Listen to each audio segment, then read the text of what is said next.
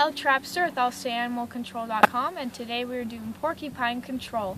So what we have here, we have a cage, and we baited it. Porcupine comes by. We also made a little trail for it to come over in here, so it doesn't have to walk through all the snow and make its own trail.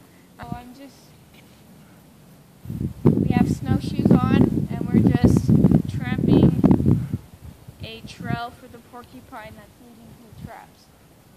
So it won't have to make its own trail and go through the snow and get all cold.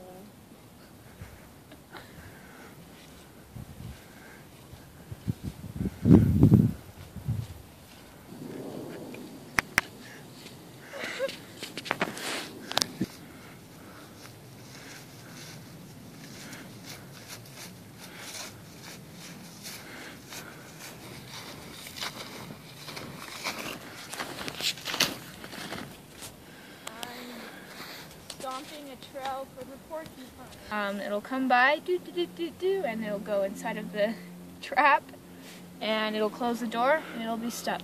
The reason why we're doing this is because they damage trees. They make them look all white and pale and ugly, and they can kill the trees too. So they chew the tree bark off, and it exposes the tree to disease. Thank you.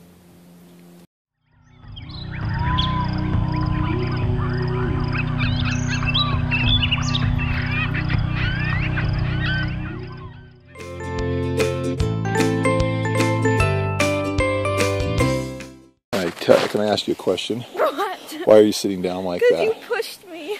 Okay, I didn't push you. The trap bumped you. The trap. Are you okay? Can I help you up?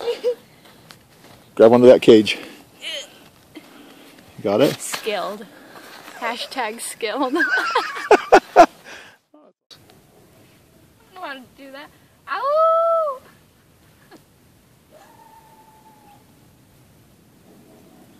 There's a group of coyotes.